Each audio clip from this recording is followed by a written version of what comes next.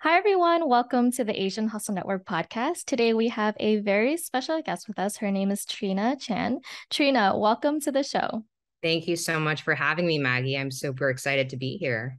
We're very excited to have you on the podcast as well. So let's jump right into it, Trina. We'd love to know, where you grew up, where you were born and raised, and what that experience was like for you during your childhood. So, I was born and raised in Singapore, and I spent a few of my formative years in Hong Kong as well. My mom's Korean, my dad's Chinese. So, my siblings and I were very lucky to be exposed to both cultures in our household. And growing up, I always gravitated towards anything creative, especially when it comes to art and design. And I think all credit for that goes to my mom, who really encouraged that growth by putting me in art classes, making sure I always had my paintbrushes and my coloring supplies at every stage of my childhood. And unlike my older sister, I was a painfully quiet and super reserved kid. And I found it very challenging to speak up. But I discovered very early on that I could express myself through art in a way that I wasn't able to articulate in words. And I think having access to these tools made my inner world very rich. And that practice of actually painting or sketching, it's still something that I find very therapeutic and very comforting, even till this day as a 30-year-old. I find that I'm happiest when I'm in a position that I can create. So after high school in Singapore, I then went on to study at Parsons in New York. And throughout my time there, I secured these internships at headquarters, places like Alexander Wang, Balenciaga, Christian Dior, and the LVMH building. And I was a sponge. I was so hungry to learn. I said yes to every single task that was handed to me, even though sometimes I really had no idea what I was doing. But I just really wanted to be a valuable part of the team. And I think people really recognized that. And that allowed one door after another to open up for me, even though I had no connections in the industry. So fast forward, I ended up in the Bay where I currently reside after taking on a merchandising role at Sephora headquarters here before going on to help build a company called Museum of Ice Cream and now launching number 8. Wow, what a journey. That is so amazing. And I love that you mentioned that when you were younger, you were very quiet. You didn't know how to express yourself. I feel like I really resonate with you in that way because when I was a kid, I was always really quiet too. Like my parents would always consider me as like the quiet sibling or the quiet child. I would never know how to like speak my emotions out or, say what's on my mind. And it was very hard for me to express myself the same way that you described. And I'm glad that you were able to find a way to express yourself, to articulate yourself through arts, being creative. Because a lot of people don't, find that until like a very late age, right? And so it's Totally. amazing to see and know that you were able to, know how to express yourself in that way. Right. Um, as you were, when you were a kid, did you always know that you were going to be an entrepreneur, or was it something that you kind of fell upon later on? Well, I think even growing up, I had very strong examples of women entrepreneurship in my family. So my mom had her own cake store, and I remember going in as a kid with my sister and picking out cakes, thinking of ideas that we could build together. What type of design, how should the layout of the store look like? What should the packaging look like? And I feel like that was my first touch point and really understanding what that would entail. And separately, I would say also my grandma, my papa, she had a clothing store in Hong Kong. And I think even watching her interact with her customers and every single garment had a story, had a selling point. I think even seeing those examples, it's stuff that, I look back on and I think, wow, I actually had that foundation. I had that exposure so early on. So absolutely very lucky in that sense. Oh, wow. Yeah, it's amazing to kind of go back in time and see like what those instances were where you could see, my grandma was an entrepreneur, like I had these like, instances where I could see my family working really hard, right? Because for myself personally, like I didn't get to see that. None of my family members were entrepreneurs. And so for me, it was like kind of a concept that was like hard for me to grasp, right? And I think it's really important to kind of go back in time and see like what were those instances that like sets us up to really recognize like, oh, can I become an entrepreneur? Can I see myself to be in this field? I remember you mentioning that you got into Museum of Ice Cream. What was that timeline like? Like, did you start Museum of Ice Cream right after leaving Sephora? And then what made you kind of leave Sephora to pursue that position at Museum of Ice Cream? So my Museum of Ice Cream was actually started by one of my good friends that I went to school with at Parsons. And she had come to me with this idea of, Trina, I'm opening up this location in LA. We started off in New York, and I just need support on the retail side. I need support thinking about partnerships. And so I started taking on these side projects. As I was working at Sephora from my 9 to 5, I'd be at my desk job. And when I would go home, it would be everything Museum of Ice Cream. So scouring products that we could build, partnerships even that we could land, and helping her with that. And it just grew to a size where all of a sudden I had to commit full time. And, I think that opportunity was pretty interesting. I remember talking to my parents about that at the time, and they were like, what are you doing? Like, this is not even a proven concept, and you're going to give up, such a cushy job and, job security, not just that, but also healthcare and, your 401k, you're going to compromise all of that. And in my gut, I just knew like if there's a time to try anything like this, it would be now. I don't have any other responsibilities aside from myself, my rent, which I knew I could cover. And I feel like I just wanted to take the leap and try. And I think the biggest thing too was I was able to be creative. For the first time, I was able to create installations. I was able to create products that we sold in the store. And that to me was just so fulfilling. And not just that, but also scaling the team. So going from a team of 5 to all of a sudden a team of 30, essentially overnight when we opened up our headquarters in New York, that was an experience in itself. And I think that was a firsthand seat into what it was like to actually build a company from the ground up. Amazing. I remember when Museum of Ice Cream just came out in San Francisco. That was when I was living in San Francisco. Yeah. And it was like this new concept that like no one heard of before. Like, and it just was so aesthetically pleasing that everyone was just like ready to jump in on it. Like, what is this Museum of Ice Totally. Cream thing? And I kept seeing a lot of people like take Instagram photos of it, putting it on their Instagram stories. And I was like, oh my goodness, like people were just lining up. I remember lining Yeah. up and the line was so long.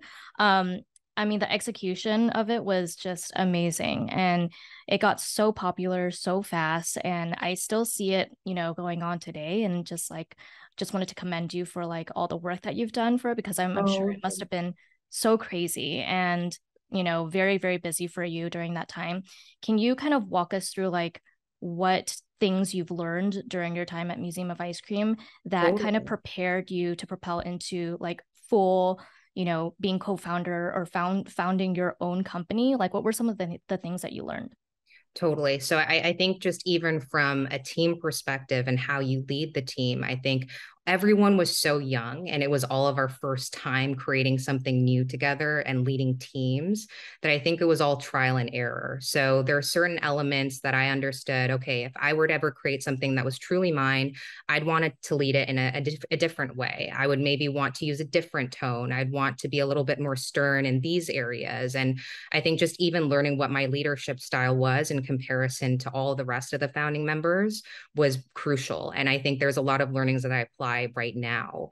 But this is also where I really learned the power of brand identity and the importance of utilizing various means to reinforce it. So whether it's this, the green box that our number 8 glass jars come in, or the printed brochure that explains our ingredients that come with it, or even the social identity of our social media content, everything that we put forth has to complement the sensibility of our brand. So I'll be the first person to mention like, hey, our font here is incorrect, or the shade of green here is too dark, or our logo seems to be stretched out too wide. And as a creative, you understand that those are the details that really matter, because that's what it means to establish a full-on cohesive brand identity. So I think those were the learnings that I think were most crucial to me, aside from, of course, understanding how to pitch a product, understanding how to sell yourself. I think we had mentioned as we spoke, we both identify as introverts. So Museum of Ice Cream was the first time I was actually pushed to go into a room and sell myself and introduce myself to people and network. And that to me was something that I find sometimes I still find that very uncomfortable, but I got comfortable with the idea of just, all right, I'm going to sit through this discomfort because I just have to do what I got to do and get myself out there. So I'm very grateful for my time there. And I definitely learned not just a lot about myself, but how I want to be as a leader. Yeah, that's amazing. And I mean, let's talk about number 8 for a little bit. Yeah, There, if anyone has seen the bottles and the jars of number 8, like you can immediately tell that you put so much detail and attention into the design. Can you tell us like what number 8 is yeah. and just, how you came up with the name and how you came up with the design as well? Totally. So our company number 8, we specialize in naturally derived nootropics. Mm-hmm. And for anybody who's not familiar with that term, a nootropic is essentially a compound that improves your cognitive functions, like your memory and your concentration. And there's two different types. So there's natural nootropics, which are derived from plants.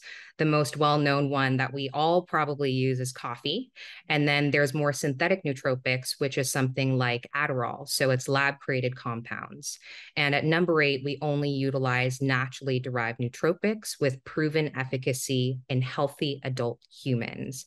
Now, the reason why I emphasize that is because I learned through the doctors on our wellness council that a large majority of supplements that are on the market utilize test tubes and lab mice for their product claims, the findings from that.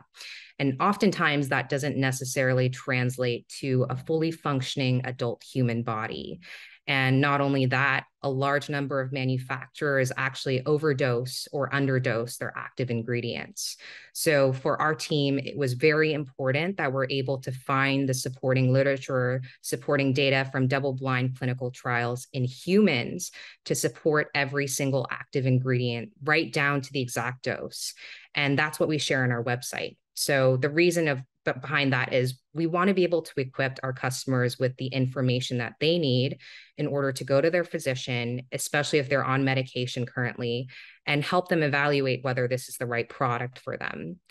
We currently sell our gummies online, 8.health, and we recently announced our exclusive partnership with the Four Seasons Hotel in New York, which is our first in real life touch point.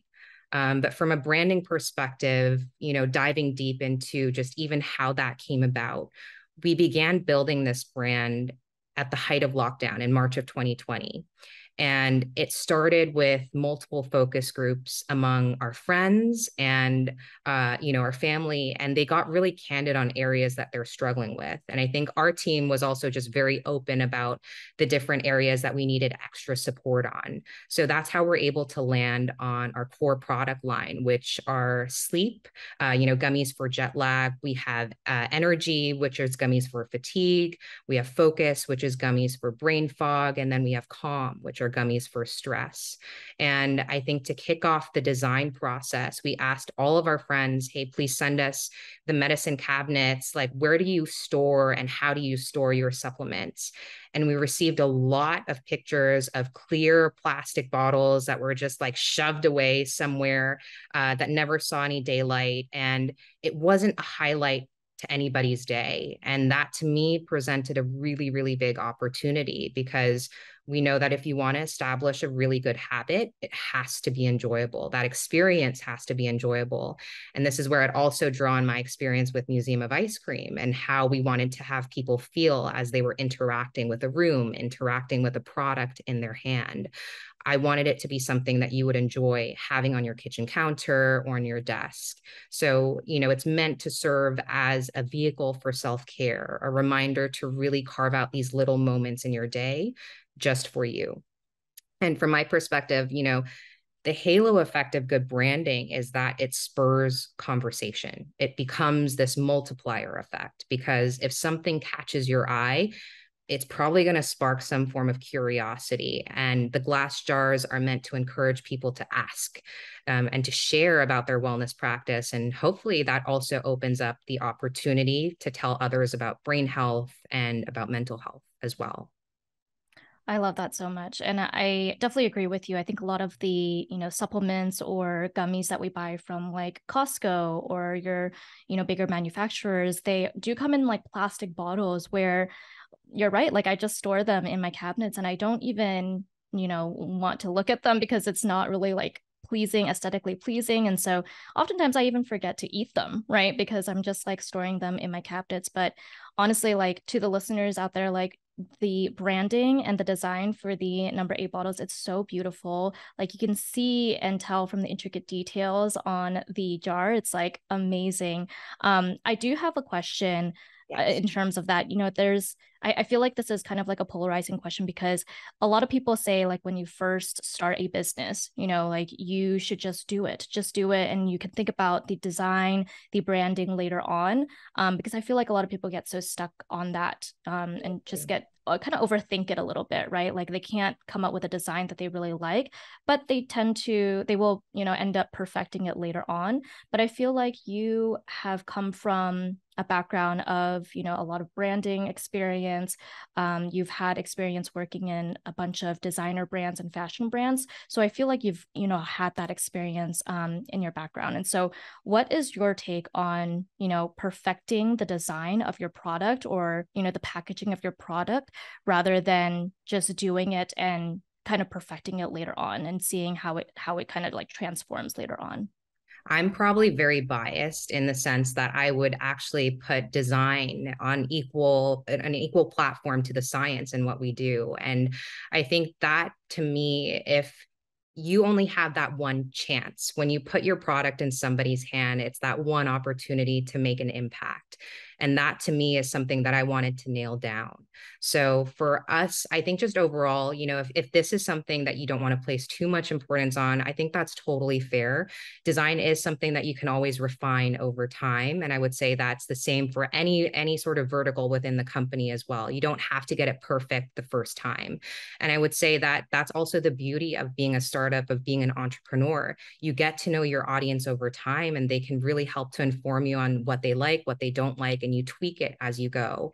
And I would actually say that's the beauty of social media. Our community is very, very outspoken. They'll let us know if there's certain ingredients that they don't like, if there are certain aspects of the brand that they don't align with. And it's always good to hear them out. But I think as a founder, as an entrepreneur, you have to be crystal clear on what your intention is and build from there. So I would say design, yes, it can be second, it's sort of on the back seat. But, for me, I would actually argue that it is important because you have the ability to capture someone's imagination and attention right off the bat. Oh yeah, definitely. And I feel like first impressions matter the most, right? And as soon as I feel like as soon as a customer sees a product that is like very beautiful or aesthetically pleasing, like they're more inclined to buy it, right? Because Right. it's like, oh, this looks interesting. Like I want to try it out. And I feel like a lot of the times we tend to relate to the founder or the product a lot more when we're able to kind of see ourselves being more physically attracted to it or emotionally attracted to it, right? And I feel like your product and your packaging just like gives out those emotions exactly. And yeah, I just love it so much. I can definitely tell the love and the effort that you put into it. Yes, I think the biggest compliment that I've received so far, someone had mentioned, "Oh, you guys are like the Aesop of the supplement category." And that to me was like the gold stamp of approval. So I think even on that front, also getting recognition from the design world and just, how we've created our products, how we've curated it, that's just been so meaningful to me, just because that's the community that I see myself in. And just to be embraced by them has been so meaningful. Yeah, that's amazing.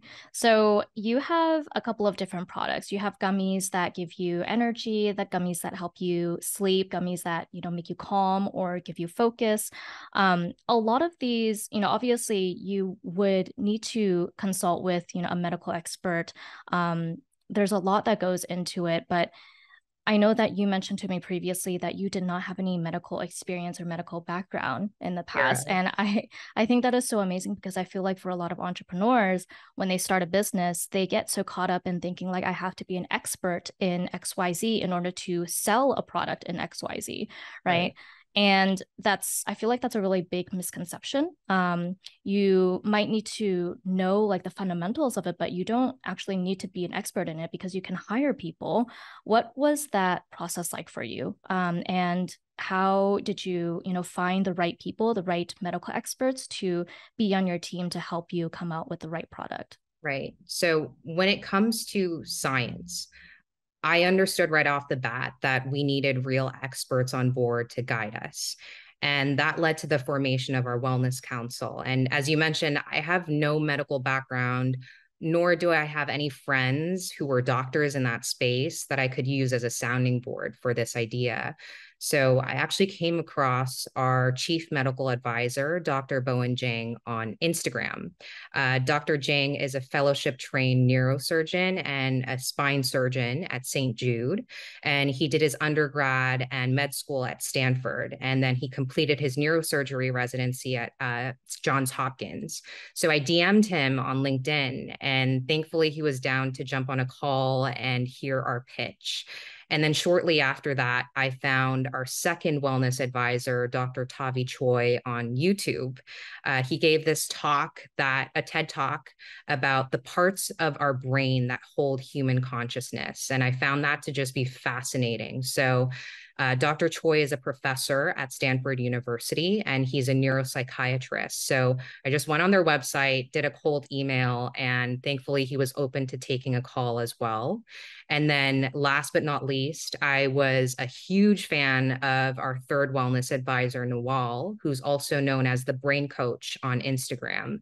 And she's a PhD candidate in neuropsychology. So when I discovered her Instagram profile, she had around 200,000 followers. She recently surpassed 1 million, and it was just incredible to see her achieve that milestone. But I was drawn to Nawal's content because it was relevant to the topics that I myself was exploring in therapy for the first time. And so I decided to shoot my shot, reach out, and as luck would have it, she was also open to just taking a call with me. And I would say that Nawal has been instrumental in teaching me how to build our community on social, but she's also the reason why we're able to confidently share things like grounding exercises for a panic attack or breathing techniques that are proven to reduce anxiety. And these are things that I do daily. And I mean, just even taking a moment, right? Like I love doing this. And Maggie, if you would just humor me in doing this as well, it's 2 breaths in through the nose. The second breath is shorter than the first, and then an exhale through the mouth. So it goes. I've heard of that before. And that is what you call the physiological sigh. So Dr. Andrew Huberman has a really great explanation for this on his podcast, Huberman Lab.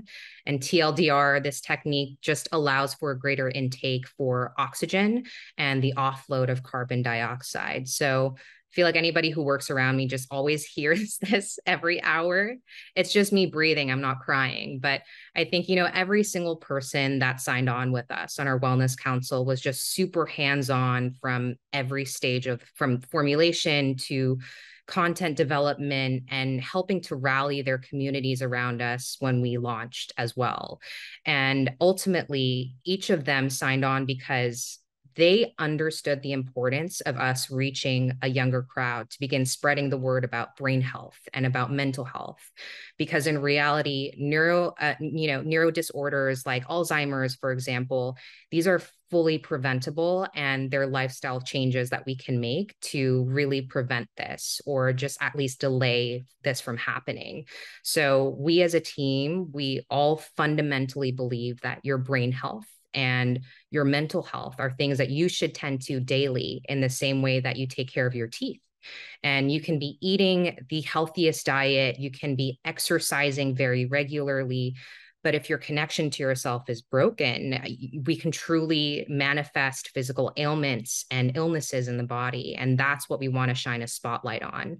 So that's why with all of our messaging, we make it very, very clear that it's about the routine. It's not just the product. Just because you're taking calm, it doesn't mean you're going to be calm for the rest of your life. It's more so, what are the other habits that you're building to foster a sense of calm in your life? So the gummy should really only be a small component that supports you in that journey. Yeah, I think you put it together very beautifully. And I feel like this goes for a lot of things, right? I feel like when a lot of people think about, I'm doing this every single day, like, why am I not seeing the results, right? But you Right. really have to think about what are the external things that you're doing to actually get to those goals, right? And when you talk about brain health, mental health, I think a lot of us don't really think about that on a day-to-day basis because we're just always thinking about working hard every single day, putting our heads down. Mm. But honestly, like when we take a step back and we reflect and really realize and think about like how can we work even better rather than working harder, it helps us kind of just reflect and think about, what are some of the things that I can do to make this a better routine for myself, right? Because we get Totally. so burnt out all the time, that we don't really think about the things that we can do to set ourselves up for success, the things that we can do to make our routine a little bit better. And I feel like it's so important for us to think about those things because we're just going to get so burnt out, especially in the Asian community when our parents always tell us, like, you have to work hard, you have to put your head down. Right. But in actuality, like we can only do as much as we can allow ourselves to do, right? And it's really important for us to think about mental health. In our parents' generation, they didn't really think about all of that stuff because there was not enough research about it. And it's not their fault. There was not a lot of people Right. talking about mental health. There was not a lot of people talking about therapy.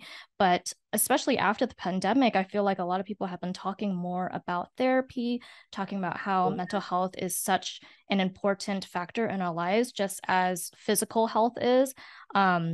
And now we're really, really starting to look more into mental health therapy and everything like that. And my question Totally. is, being in AAPI founded company, I know you're doing a lot of work to help destigmatize mental health within our AAPI community too. So I'd love to kind of like learn, what were some of the things that you did to kind of help destigmatize mental health in our AAPI community? Totally. I think the first thing is also wanting to highlight the importance of representation because during the brand ideation phase, there were several well-intentioned advisors that really warned us against positioning ourselves as Asian founded because with the racialization of COVID, there was just concern over, xenophobia or bigotry towards AAPI communities affecting our business in a negative way. And ironically, I think these discussions only strengthened our team's stance in doubling down and wanting to represent our heritage and where we come from. I think it was super important that we supported each other in not allowing that fear to take us, hold us back in any way, shape, or form from taking up space. And for us, it shows up in several ways. So in Chinese culture, the number eight, as we all probably know, it symbolizes harmony, it symbolizes balance. And that's because no matter which way you slice the eight, whether it's horizontal or vertical, it's symmetrical. And that for us, we believed fully that that was a way to showcase our belief in the mind and body connection and bringing harmony to both the body and mind. And not just that, in addition to honoring our team's Asian heritage with our name, we also chose to highlight our gummy flavors, the Southeast Asian flavors that we grew up eating in Singapore.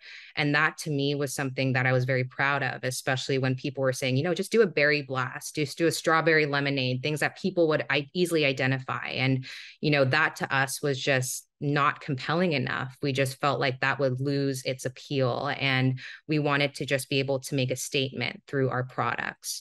So when it comes to actually even like the mental health component, a lot of what we do is activations online. So a lot of what we challenge through our content is how are you speaking to yourself? How are you spending your time? What content are you choosing to actually consume? What thoughts are you choosing to ruminate on? Because all of this affects how you show up and how you function. And so even from that standpoint, I think when it comes to the AAPI community, understanding that your parents may not fully get where you're at, and that's okay.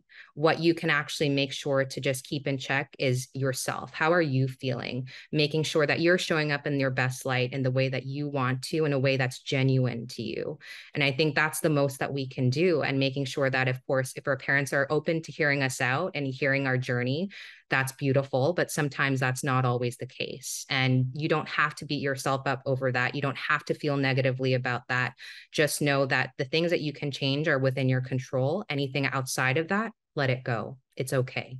And I think that's the biggest thing that even I'm still coming to terms with as an adult. There's sometimes I get so worked up over certain aspects, certain topics that I'm just like, I wish people would understand. I wish they would just get it, right? Because it would make things so much easier. But that's life. It doesn't always happen that way. And we have to just learn that it's okay. It's okay to sometimes even not feel okay, right? And to sit through the discomfort, sit through the pain, and knowing that, it's teaching me something. I'm going to look back maybe a year from now, and this is going to be a huge stepping stone for me and where I'm at today. And that's how I choose to look at just my overall mental health journey. I think I'm always going to be a work in progress. There's never an end goal. There's never an end state. It's always just going to be me chipping away at this, learning as I go, making mistakes as I go, and forgiving myself for those mistakes. And I think leading by example, opening up these conversations within our community to know that it's okay to talk about your feelings. It's not how we were raised, but that's cool. And just being able to articulate ourselves in that way, even if you're not ready to talk, you don't want to participate in those conversations. I think even just showing up and listening is very powerful because it helps you think about, ruminate on like, do I agree with this? Is this how I also want to sort of change my course? Do I want to consider this? And that is very impactful. So even though you're not ready yet to participate in these conversations, seek out therapy, that may not even be an option from a financial standpoint, right? I think it's also choosing to just really focus on what you can control. Am I following the right people on social? How am I feeling when I get off my phone? Am I actually getting outside each day to get some sunlight in? Am I nourishing my body enough? How am I checking in with myself? I think we are always so caught up with just the fast pace of how this world is. It's sometimes very easy to forget about you. And that's something that I think we all just have to protect for our own sake, right? Just being able to actually show ourselves some kindness and show ourselves some love in the same way that we would show our family our love and our support.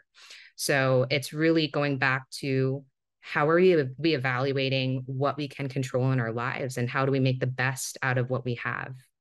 Yeah, I love that. And when you said it's okay to not be okay, that's absolutely true. And I think why it's so hard for us to kind of see that in the Asian community is because there's such a big, thing about saving face, Yeah, right? Like our parents always want to save face. And, anytime something bad happens to us, our parents never want us to expose it or tell other people about it. But, there are things that we can't control, and that's okay, like you mentioned, right? And the only thing that we can control is our thoughts, our emotions, our reactions towards the things that happen to us, right? And there are always going to be things that happen to us, whether they be good or bad, but it doesn't mean that we have to have a negative reaction to those things that happen to us. exactly. So you kind of put the nail on the head. Like there are things that we can control and the things that we can't, but the things that we can is our reaction and our emotions towards those things that happen to us. Absolutely. Yeah, And one thing to add to that too, it's you don't have to fully entertain every thought that comes to your right. mind, right? Especially if it's negative. I feel like that's something I'm still working on and I have learned through therapy. Like, hey, if I'm thinking about something, I'm giving it life. And just even being able to change course and think, hey, this is just a thought. What evidence do I have to support this thought? More oftentimes than not, it's just based on nothing, just based out of fear. And Right. so even learning how to challenge that has been pretty liberating and understanding like, oh, I don't have to believe everything that comes to mind. And, that is the whole that's the power of our brain of neuroplasticity. We have the ability to actually change how we think, change how we behave. And that is actually, of course, easier said than done. And oftentimes very, very painful to actually just put into motion as well. Oh, yeah, definitely. And sometimes I say no response is a response, Yeah. right? Sometimes you don't have to entertain those thoughts, those emotions that come your way. But having no response is actually sometimes the best response, Yes. because you don't have to pay any attention to it. But yeah, you bring up a really good point. So I do want to talk a little bit about, when you had first started with this brand number eight. Kind of talking a little bit about like competition as well. At that time, I'm sure in the market, there were a lot of other gummy brands out there that were probably doing something similar, right? did you have any pushback from others, especially being a woman AAPI founder, a person of color, starting a business in gummies that many people might have thought like there's so many other gummy brands out there, like how are you going to compete against them? What was your approach to this? And I mean, as I can see now, you've definitely made your brand stand out among all these other gummy brands, but Right. I want to know like what was going through your mind? What was your kind of thought process going into this market, and how were you able to kind of achieve, that competitiveness against other brands? Right. So I feel like just even taking a step back, not even with gummies, right? I think I'd shared with you, I attended my first trade show this year, and I was very deliberate. I mapped out every single booth of my favorite brands. And I'll never forget walking up to my former favorite tea brand I had long supported and had just outright assumed was Asian owned because their assortment featured, ceremonial matcha, turmeric, pu'er. And I was so disheartened as I was speaking to their president to know that he had zero knowledge of the cultural significance between, in their ingredients, nor did he have a single person of color working the booth. And this happened several times over with other brands that were selling Asian sauces and curry mixes. And I believe that if your brand is built off the backs of other cultures and or identities that doesn't belong to you, it's crucial that you're able to reference and pay homage to the origins and the cultural significance of your products. So that was first and foremost how I understood that's how I'm going to differentiate number 8 from any gummy brand that's out there. I want to tell a story, and not just that. I want to tell a comprehensive story around brain health and how that correlates to mental health. So that again was drawing on my experience from Museum of Ice Cream. Every single room had a narrative. Every single product that was in a room was very deliberate. And that's how I approached us going into this overly saturated category that everybody, I would say, across the board was like, don't do it, don't do it. Every single stage of our company, there was always a naysayer, but there was just so much conviction over, I can do this differently. We can deliver this in a way that hasn't been done before.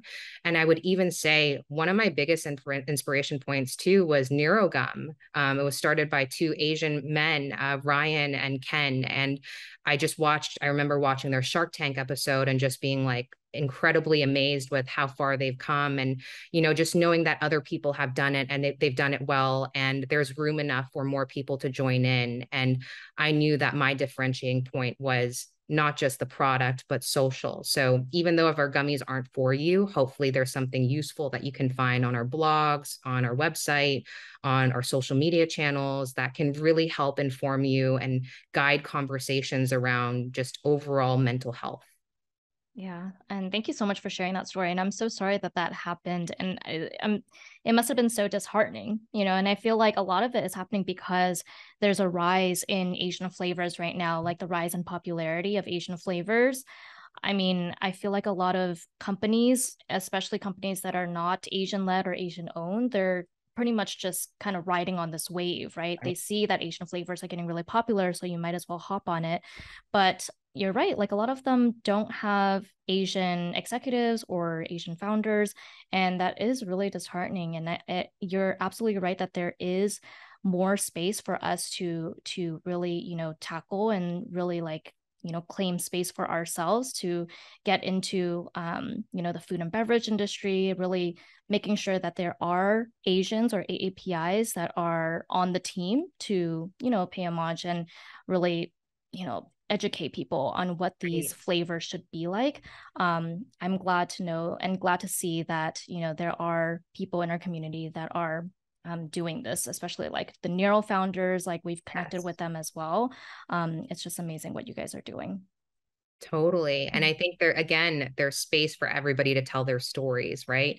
And I think at every single stage, it's not just, particularly with wellness. I would actually even argue that it happens in the fashion industry, it happens in the tech industry.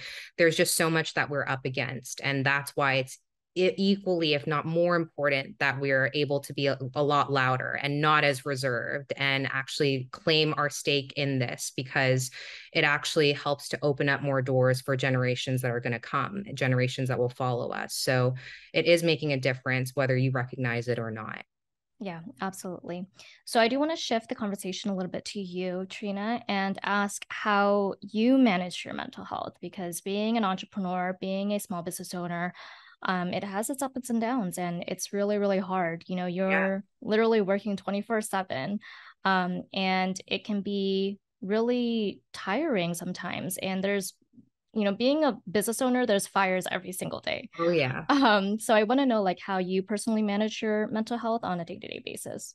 Yeah, I think there's just certain non-negotiables for me. Like my time to sleep is my time to sleep, and no one's going to interrupt that. So that's number one. I would say even like my water intake, I always have like a huge jug next to me, and that's non-negotiable either. I feel like that's something that I built up over time throughout the pandemic. And separately, this is something that we have in common, Maggie: strength training, weightlifting. I feel like that time for me is so important. I've seen such great changes, not just in my body, but in my mental state. And I think as someone who is somewhat of like a type A, just being able to also notice like, oh, I'm lifting heavier weights. I feel stronger. I feel more in tune with my body. That's very, very empowering. And I see that impact in how I show up, how I present myself. It gives me so much more confidence. So I feel like those three are things that I'm very, very clear on. And aside from, of course, I sketch daily, I journal daily. Those are things that I do before bed that help me unwind and get off of my phone entirely. So those are practices that are very near and dear to my heart. It's something that I do regardless if I'm working, if I'm taking time off.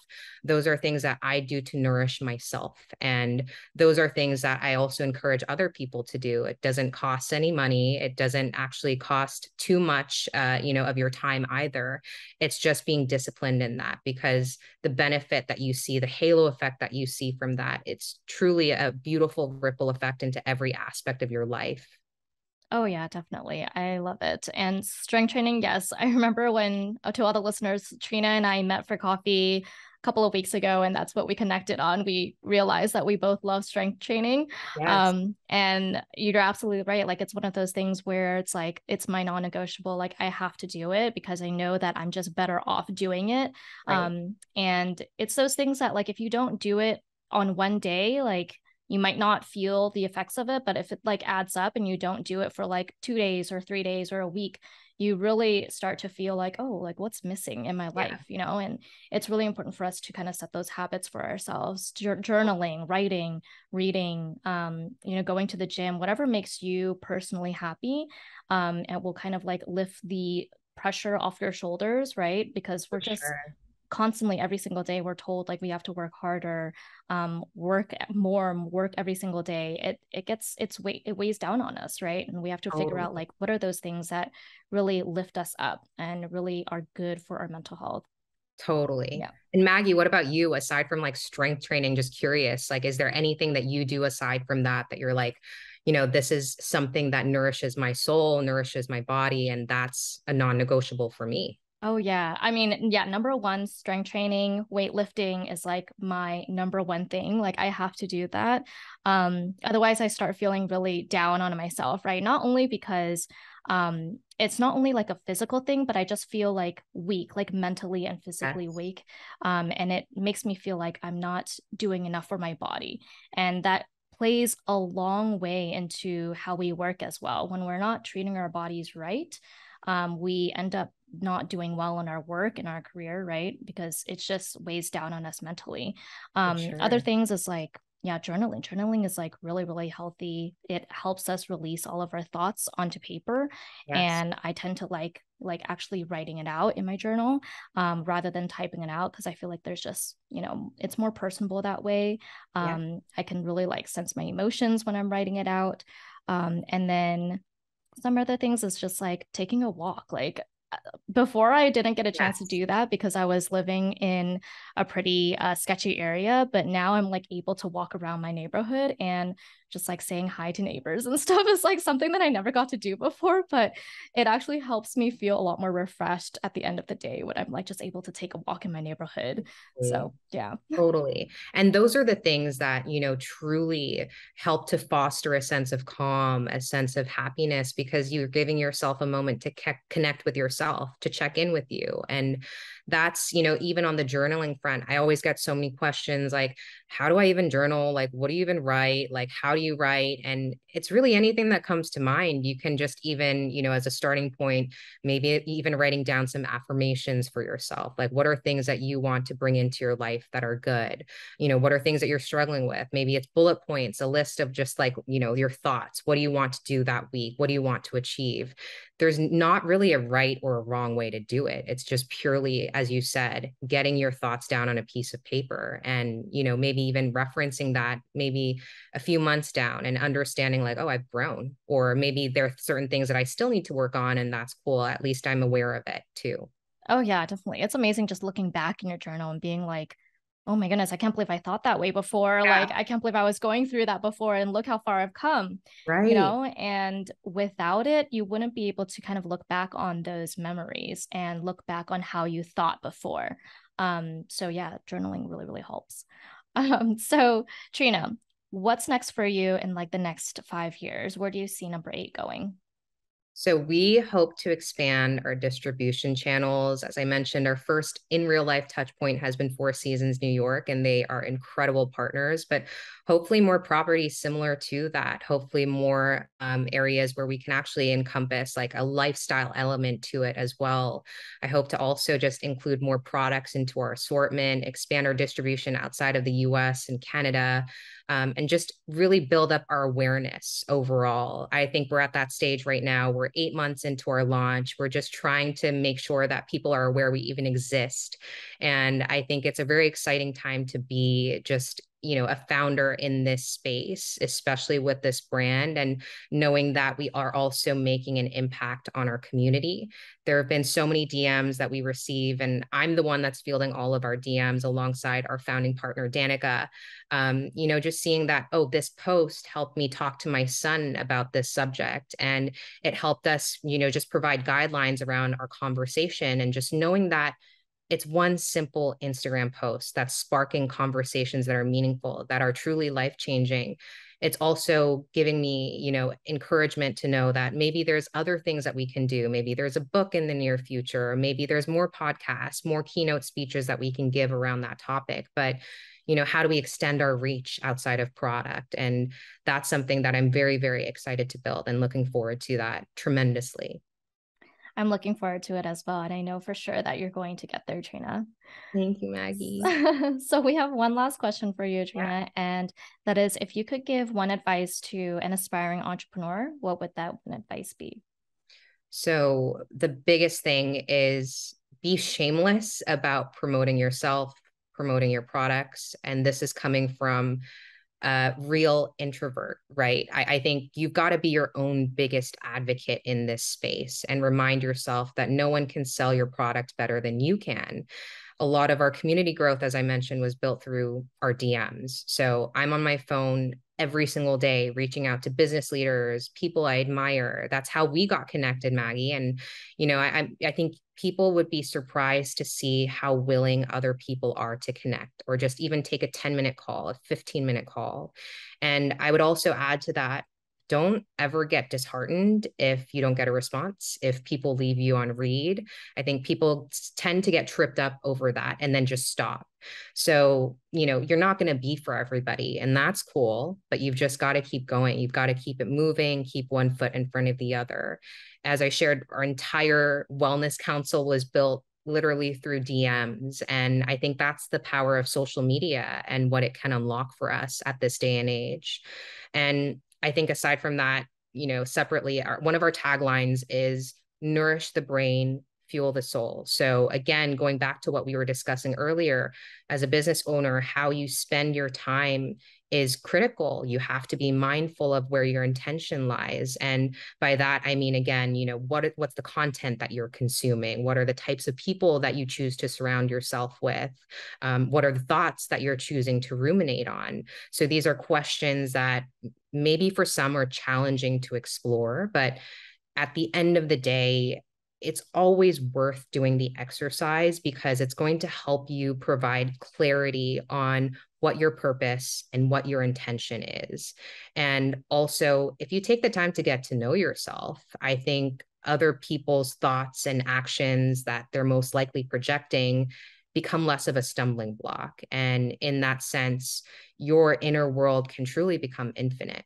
So those are the main tips that I would give, aside from, of course, take care of your mind, take care of your body, but also take time to check in with yourself and get to know who you are as an individual outside of your business. Who are you as a person? Yeah, thank you for that advice. I love it so much. And you're absolutely right about, just reaching out to anyone that you want to have a conversation with. And that's exactly how we got connected. Trina reached Yeah, out to us, and I loved our first conversation. And you're right, like you would be surprised to see like how many people are willing to actually say yes to get a cup of coffee with you, right? And some people may not respond, and it could be because they're busy, because right. I don't know, some other reason, but it doesn't matter what that reason is. There's so many other people who would be willing to say yes to, get coffee with you, to, Totally. teach you something, to learn something from you. And just wanted to thank you for that advice, because it's really, really good. Of course, of course. So Trina, where can our listeners find out more about you and Number 8 online? And do you have any last words to share? So you can learn more about Number 8 by visiting 8.health or checking us out on social media platforms at weareno.8. And most importantly, as we approach National Suicide Prevention Month in September, I wanted to close by sharing that if you or anyone you know is struggling with your mental health, any thoughts of suicide or substance abuse, you can call or text the Suicide and Crisis Hotline, which is 988 here in the US. And you can learn more about that hotline at 988lifeline.org. Thank you so much for sharing that, Trina. And we will leave all of that in the show notes of this episode. It was amazing having you on our podcast today. Thank you so much for sharing your story with us, Trina. You're the best. Thank you. You too.